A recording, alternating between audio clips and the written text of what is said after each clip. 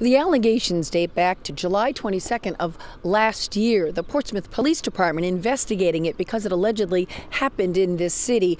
It's not clear when the alleged victim came forward. Now, State Representative Schlein, a Republican from Hudson, was arrested recently on the misdemeanor charges and released on bail. Court paperwork references that the 29-year-old was on a date with the 16-year-old when the allegations occurred. 16, by the way, is the age of legal consent in New Hampshire.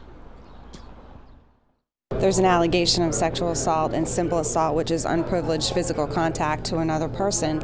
And we're always going to take those charges seriously. When it involves a public official or someone who has a level of trust with the community, it can be, even more troubling.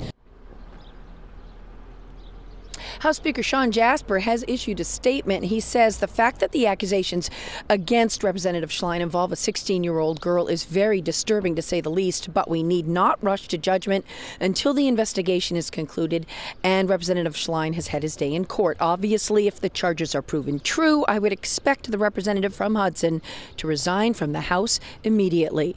Schlein's arraignment date, by the way, is set for August 2nd. Reporting live in Portsmouth, Jennifer Crompton, WMUR News 9. Okay.